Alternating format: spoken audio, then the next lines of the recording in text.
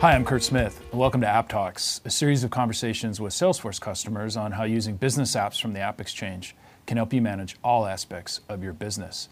Today I'm here with Charlie Merrow from Merrow Sewing Company to talk about how Merrow's using Kenandy ERP to totally transform their business. Welcome to App Talks, Charlie. So tell me about Merrow. Merrow is a 180-year-old company that I've been running since 2004, and we primarily manufacture sewing machines. That was our core business 2004, and now we use Kenandy and Salesforce to run everything in the shop. So what were some of the challenges you were facing when you started? So in 2004, we were making 60 styles of sewing machines, selling them into 75 different countries. Almost all of them were customized, and everything was managed on index cards. That must have been an incredibly difficult way to manage your business. It was a very difficult way to manage the business. And in fact, it wasn't so much managing the business as it was barely producing the things which people were demanding from us, and not having any real control over the business itself. And that is a legacy of being a 180-year-old company. And we were very fortunate in this regard, that people knew our products and knew what we were doing, and we were able to order them at will, but there was no way to move forward on index cards. How did you find Salesforce? We put in a big ERP system to try to address the index card issue, and it was a disaster. It was incredibly expensive for us to run and maintain. It was incredibly inflexible. A business like Merrow, which is a small, medium-sized business that has all of the problems of a major multinational company, needs to have flexibility in software in order to be able to accommodate all of the different processes that we have. And big ERP that we used was very inflexible. And the worst part about it is that we couldn't get data out of it to see what was going on. So this big system that was inflexible also made reporting very hard, or specific reports that we needed to see were very difficult for us to generate. And that made us somewhat blind to what was going on in the business. And one would argue that we were better off with index cards than with the ERP system, because we spent so much time trying to manage this ERP system rather than being focused on the business. And so you had this ERP system that wasn't working for you, and that led you to Salesforce? That's right. So the exercise of moving away from this ERP system meant exploring other options. And I experimented with just about everything I could find, and I put in a Salesforce trial. After just a couple of days, I realized that it was a very extensible, flexible software. A little bit of looking into it, realized that it was built on Force.com, and that was the special sauce behind Salesforce. So we rolled it out to the sales teams very quickly, and after a couple of weeks, we were looking, my brother and I who run the company, were looking at reports about what was going on in sales that we hadn't seen in six or 7 years. And it was extraordinary to be able to see that sort of information as quickly as we could. And I went out hunting on Force.com to see what else was there, what other functionality we could find. And that's how I was introduced to Kenandy. It was actually a reference. The Salesforce team here pointed me to a couple companies who were building ERP. And just by chance, I called into Kenandy, and I got Sandy Kurtzig on the phone. Sandy gave me the confidence to trust what Kenandy was doing. She understood how hard ERP was. And she had this vision that ERP could, as complicated as it was, could be an extensible and very usable and enabling software on Force.com, and that the next generation of ERP was going to look a lot different than the previous generation of ERP, which she was very familiar with. But I walked away from that conversation very, very confident that she was creating a company that was going to tackle the real difficult challenges of ERP and deliver something back that would let me work on growing my company rather than fighting an ERP system. And since then, I have been nothing but impressed with the team at Kenandy. I think that the standard that they set for service and for how they manage their customers is really extraordinary and rare in the industry. And what were some of the initial results that you saw? Yeah, so the most important things that happened when we put in Kenandy, first and foremost, we were able to watch our customers From the moment they expressed an interest in the company, or we worked on a marketing campaign and we got a hold of them, through to the point where they ordered things, and then we're able to build all sorts of nurturing campaigns to make them better customers, which is really powerful when we look at the cost of developing a new customer compared to the cost of maintaining an existing one.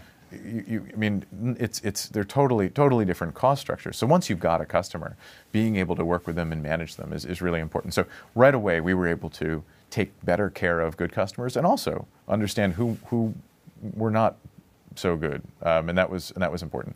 Second thing, perhaps the biggest change in the company from a process perspective is that instead of it taking several weeks for us to generate quarterly reports, we are able to generate our reports in 25 minutes and make them very specific to whatever the challenges we're facing in that particular period of time around product or market, and that both gives us, my brother and I, a lot more time to do other things, but it gives us information which we're also able to act on that's much more instructive, much more relevant to running the business. So tell me, how are you using Salesforce and Kenandy today? So Merrow is more diverse than just a sewing machine company. Merrow has become a sewing machine company and an incubator for startups. The Merrow Sewing Machine Company still builds somewhat fewer sewing machines, but we build some 45 different models of machines. Most of them are customized, and we have an inventory of 5,000 different parts that we use to build these machines. And our sales cycle allows us to develop custom deliveries for just about everybody. But the startups require very different parts of this ERP system to work well. We have one that has 1,000 SKUs and is effectively just a fulfillment engine where we keep inventory, we take orders in from online channels, we pick, pack, and ship them, and we get them out the door. We have another startup which is a wool apparel company, and we design and develop all of the product in Kenandy. All of the engineering work for the product is kept in Kenandy. And we manage, since we build our own product overseas, we manage the production process and cycles in Kenandy, and then we use it as again, conventional fulfillment. And then we have a third business that has 72,000 different SKUs. Wow. Yeah, and this is it's entirely an online exercise, and we manage all 72,000 items, largely for drop ship, but some are kept in-house. Again, with Kenandy and using it as a in this case largely a drop ship engine. So our MRP requirements are contemplating something on the order of 85,000 different SKUs when we're looking at what our demand is, which is not enormous, but it's a lot, and it's certainly more than you want to handle on index cards. Absolutely. And so how has it transformed the company? Yeah, it's enabled, I mean, the most significant thing it's done is that it's enabled our operations to run cleanly and efficiently and give us as a company the opportunity to grow. My time and my team's time is spent on creating new businesses and turning Merrow into a more relevant and more exciting brand. A long time ago, in the very beginning, I decided that my mission was going to be to make sewing machines sexy, and talk about tilting at windmills.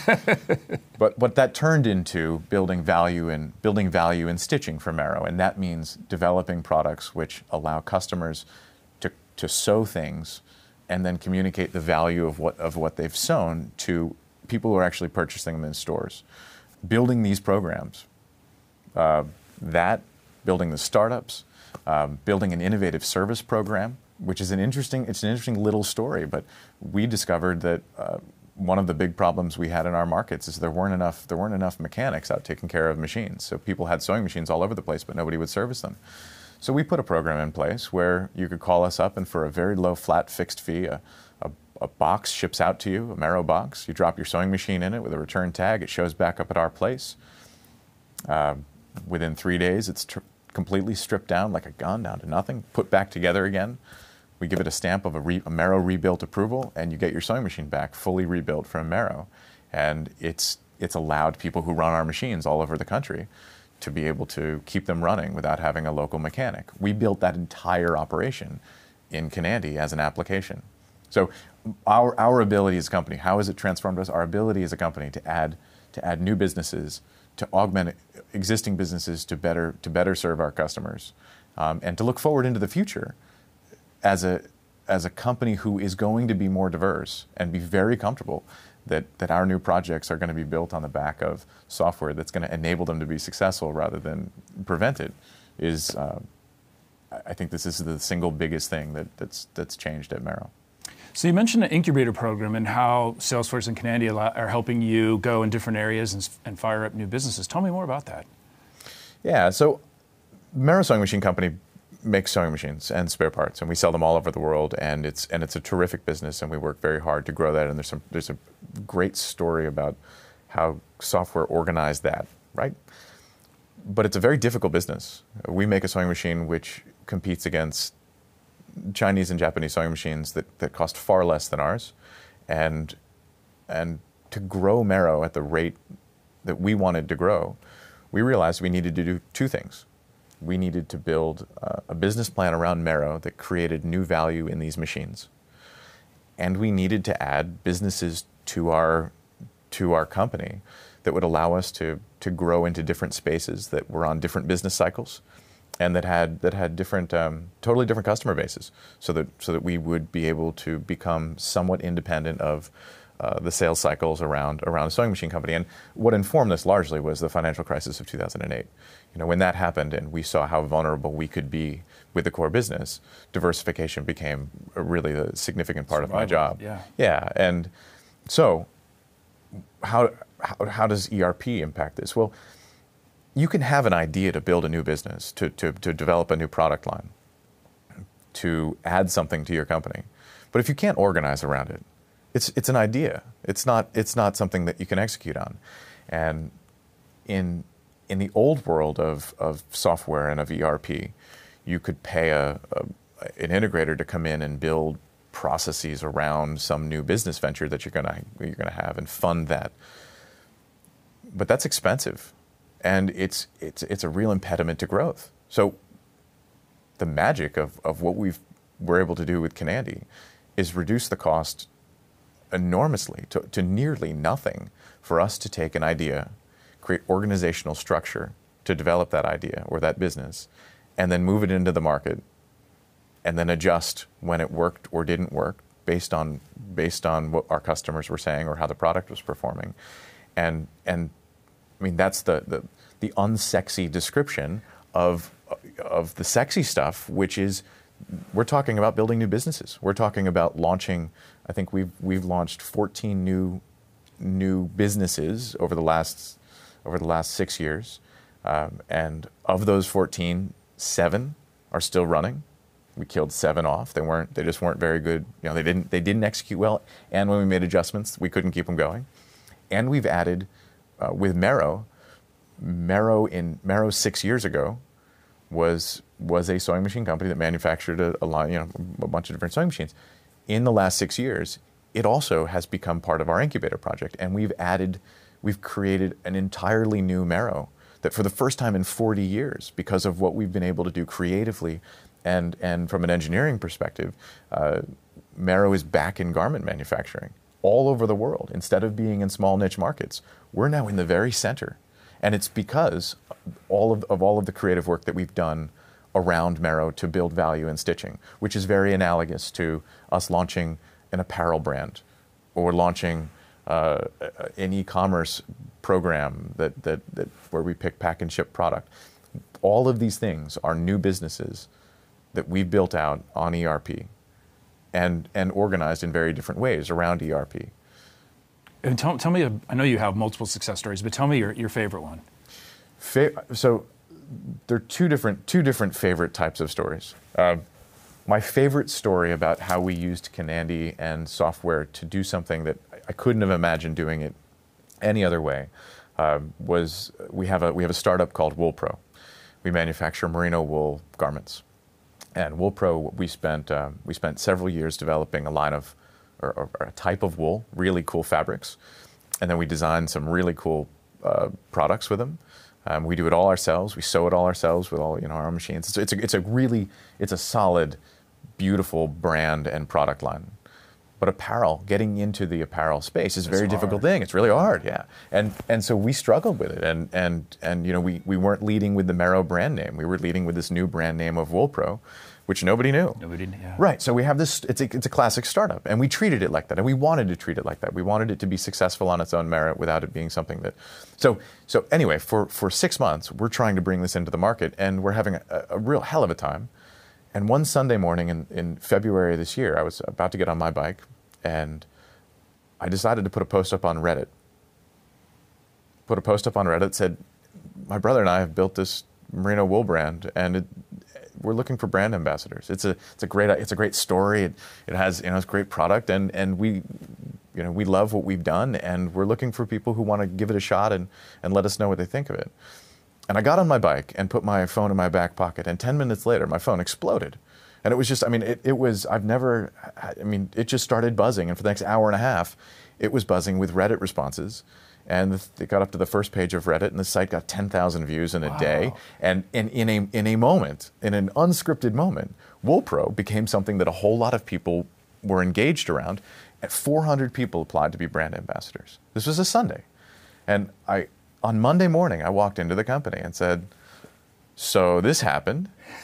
Now what do we do?" And so you know what we did? By the end of Monday, we had built 3 applications to manage brand ambassadors, to manage a marketing program around Reddit and social media, and to manage the pipeline of what would be sample products and the issuance of sample products out to these brand ambassadors as separate objects, separate applications that all work together and tied back into the system. And I think this is the really important and interesting point. Many people have ideas about how to do something and how to build something. Executing on the idea, organizing around the idea is the hard part. And what I was able to do was take this thing, this spark, you know, this lightning in a bottle, and hand it over to the company. And the company organized around it almost organically in one day. And by Tuesday morning, it was no longer mine. That whole thing was now customer service and purchasing and in accounting, and brand ambassadorship was this formal organized program. And it looked to anybody from the outside like we had spent months and months and months preparing for this. And it's one of my favorite stories because we did the same thing that would have taken months and months and months to do. And so it wasn't at all misleading. We did organize completely around this, and we created an experience for every one of those people who became brand ambassadors that was a very thorough, very detailed, very personal and involved experience. And those brand ambassadors have launched Woolpro. And you know, and I'm sitting here and talking to you, and Woolpro from February until today went from being an unknown brand to a brand that is making its way around the world as a real viable wool apparel product line. And that was a great story of organization around ERP. The second interesting thing that we did that I think is worth mentioning, Merrow's mission is to build value in stitching. And you know, a long time ago, I decided I wanted to try to make sewing machines sexy. And what I really meant is that I wanted to create a value around a sewing machine that people hadn't perceived before.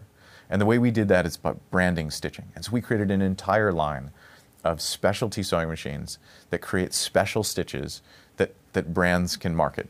It's a somewhat complicated business that you layer on top of the sale of a sewing machine. And without going into too much detail, because we don't have enough time, building that entire business model of a licensing model around a branded stitch that's going to be developed on these sewing machines that are then going to be used, you know, broadly in the market for production around the world, was something we were easily able to organize and do in this ERP system. And it reminds me of a phrase that I heard somebody say, but in business, ERP is everywhere. It touches everything. And every one of these new ideas needs to be organized around ERP if you want it to be durable, if you want it to be something that isn't a one-off, simple exercise. And this project with Merrow to create branded stitching, with this vision that consumers will walk into a store and they will see a garment, and they'll see the designer, and they'll see the fabric type, and they'll see a tag on it that says, "This has Merrow stitching. This is going to happen this fall."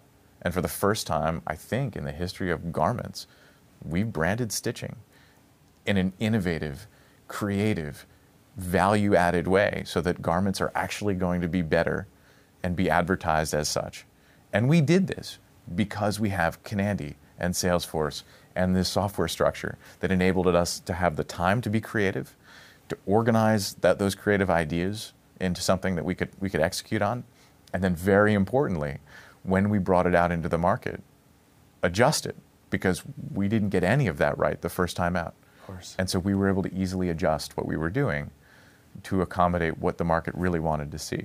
And both of those projects are new successes on the back of a whole lot of work that went into getting to where we are now. And the least amount of work was the work around software, which is the complete inverse of where my company was in 2007, 2008, 2009.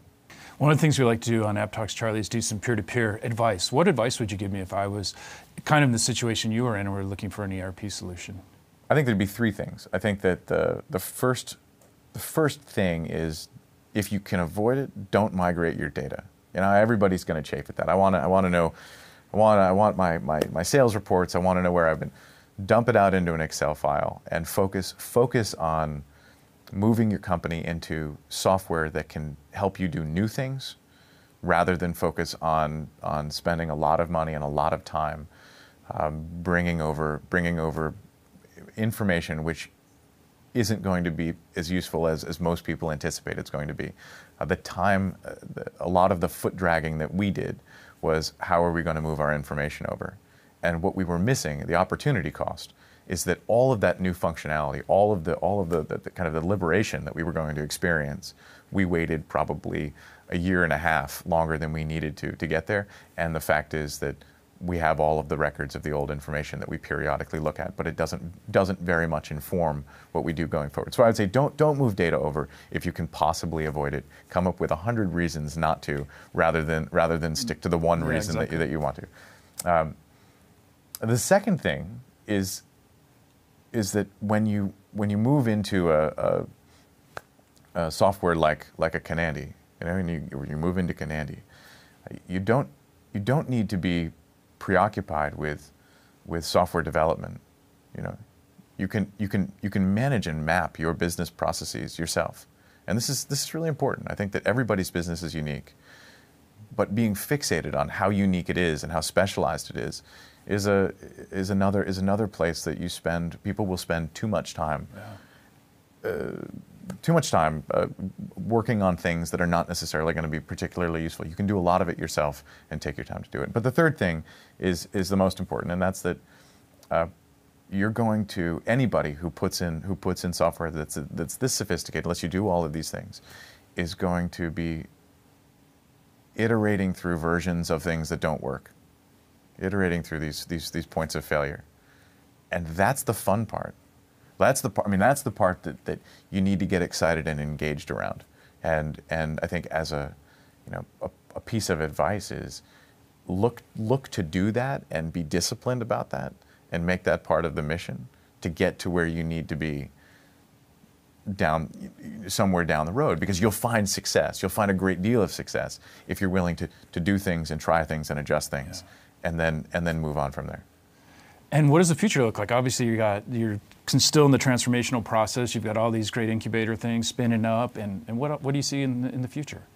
So the future for Merrow is branded stitching and building value in stitching, and we are going to be building all sorts of new products over the next 3 or 4 years that create unique and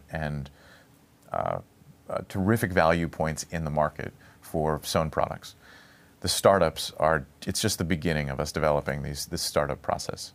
We'll continue to do, I think we'll probably try to do one every 6 months, and that's an exciting thing. But perhaps the most exciting thing that we have sitting in front of us is the development of a technology and textile lab, where we're building a design center to bridge together the Internet of Things, complicated new technical soft goods, and then production and design know-how, to create a center in Massachusetts where people can come, entrepreneurs, established brands, students right out of school who are looking to do something creative, to develop and design products infused with technology to build that next generation of soft goods which people will be wearing and using in 5 years.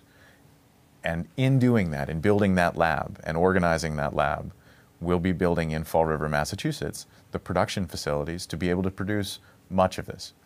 And so what we see going forward is, for Merrow, is a company that's going to be much more diversified than it is right now, and hopefully, and very significantly, impact our entire industry, not just with sewing machines, but with a design development process that will bring technology into the apparel space that will then give Merrow more ideas and more reasons to develop new products. So we're very excited about what we have looking forward to. That's fantastic. Thanks, Charlie, very much. I really enjoyed speaking with you. And thank you for joining us. And I look forward to seeing you on the next App Talks.